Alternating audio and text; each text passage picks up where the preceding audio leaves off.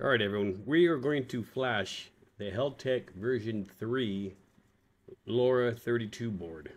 Now if you've got the intro, you understand that I have several different types. This is going to be me flashing and setting up this LoRa 32. It's brand new. Tiny little device, has a USB port for power, has an antenna port, has a little Bluetooth antenna as well there, and it has a screen.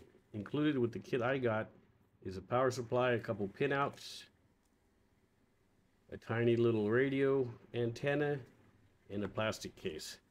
Alright, so the first thing I'm going to do here is go ahead and get the antenna attached. Now these are tricky. They just kind of snap into this little tiny antenna port and it's snug. So what I kind of do is I kind of just set it there a little bit, and then I'll take some micro pliers I have and just kind of wiggle it around until I can get it to snap on there, hopefully. And I should be able to feel it snap in once it, there. All right, so that's snapped in pretty good. Now I got the actual case here to see if I can get this open.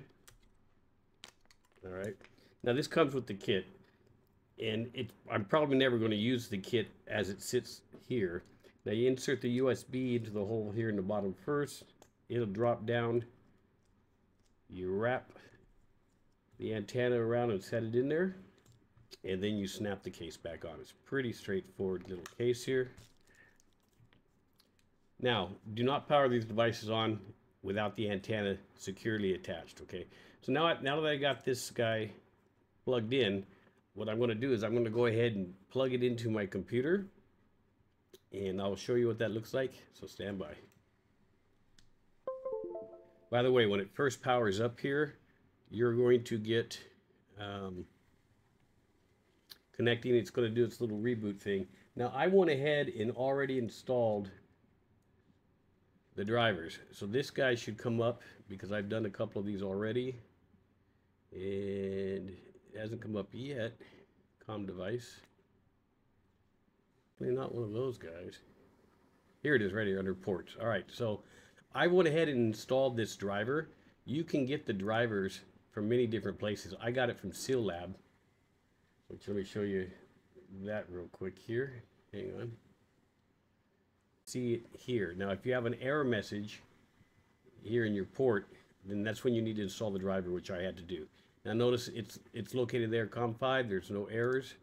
So this is now powered on through the USB serial, and I can go over to Meshtastic, and I can go to the flashing tool here.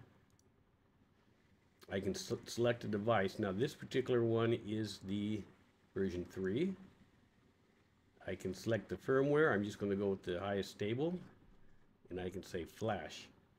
Now it's going to tell me to continue. It's just saying that here's all the fixes it did. Now I'm assuming it sees my device, but we'll find out. I'm going to do a full erase and a full install. Now it wants that COM5 device that you see here. I hit connect. Now what you're going to see down in this window is it's going to flash the device. It might take a while, so what I'm going to do is I'm going to pause the recording here, and I'll get back to you when it's done.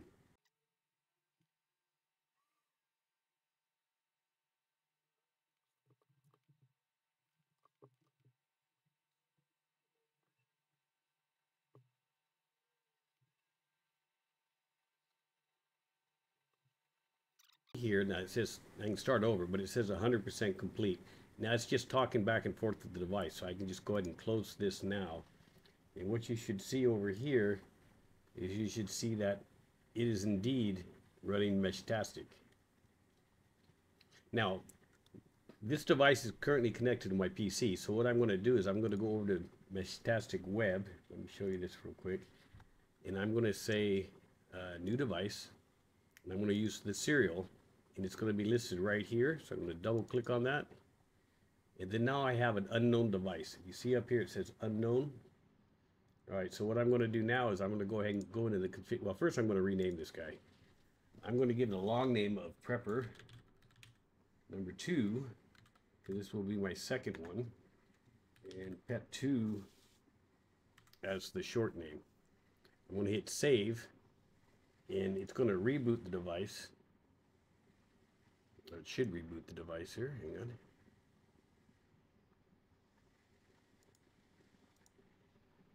Save. I hit save. I got to hit save in the top corner. Alrighty.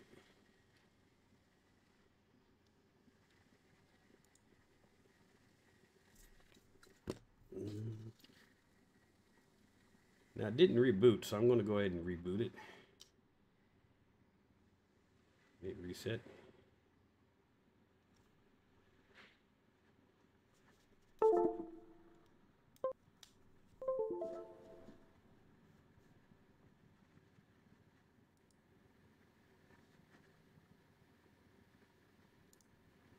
All right, let's go back and see if I can see it now.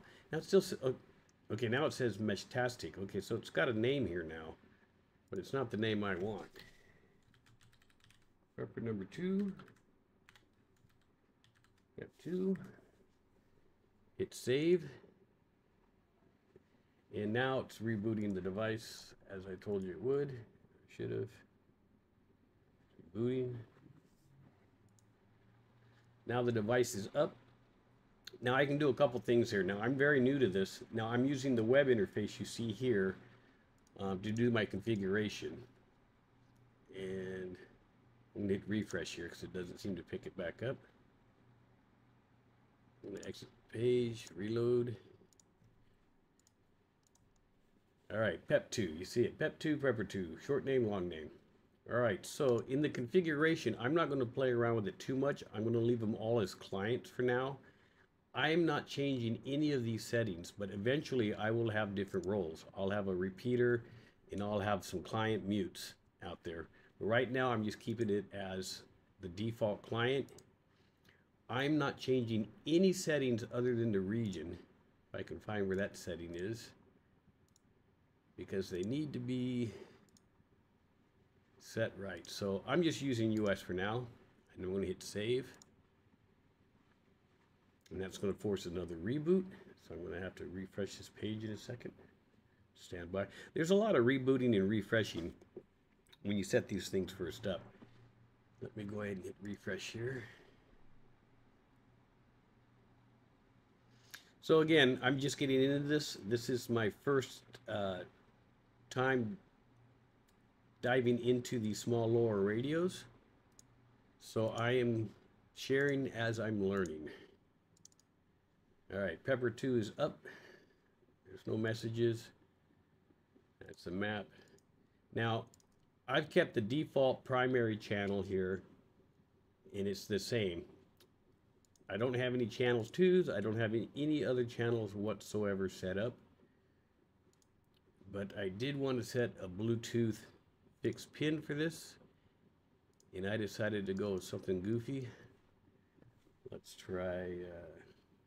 well, let's just keep it 1, 2, 3, 4, 5, 6. I'm going to hit save. And you know what? When I hit save, it reboots. So now, with this guy connected, let me see if I can show you what I got going on here. I should be able to show you. Let's see if I can do this correctly here. On my Android device, I have the Prepper 1, which is green, which indicates that I have a Bluetooth connection from my phone to that device, which is here. I got it off to the side. Let me bring it around so you can see it. So I am connected to one device with my phone and the other with the computer screen. So if I wanted to send a message, I can see Prepper 1 on my computer screen here. And I'm going to type a message. I'm going to type "allo" for my buddy. I'm going to hit send. Now on my phone, I just got an alert notification. And it says I got a message. So if I go to, I'm going to turn this around and look at it upside down here. If I go to messages, I have a new message here that says "allo," and it's from Prep2. All right. So what I've done is I've established an in my office setup with 2 of these Heltec V3 boards. Default config, no back channels, no nothing. Connecting from my phone to my computer. Now this is just a setup here. I'm going to be doing the same thing here shortly with the other devices I have, as well as I'm going to get some antennas and kits in.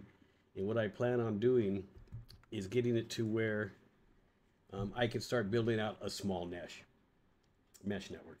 All right, guys, so that's me formatting devices, getting the two devices to connect. They each see each other. You get messages on the devices themselves you can read. I don't know if you can see that, but there's a little message that says "Allo." And then also with your phone, which is a primary use, phones, tablets, or PCs. There are a lot of configurations that you'll see me doing in other videos. But for now, excuse me guys, I'm going to cut this one short. This is just me setting it up. And here, let me do one. I'll reply back from my phone. Let me reply here. The winter. All right, so if I jump back over to my computer screen, now I have a reply of D Winter. All right, guys, that's it for this video. Expect some more as I learn and play and build out this network over time. I will have another video out with the other radios I got, which I'll show you a sneak peek here of real quick. I did get a couple of these guys, so I'm going to have these guys set up as well. I'm still waiting for the cases for these and the batteries and some of the other better options for an outside longer range deployment. All right, guys, until next time, everyone, please be safe. Thank you.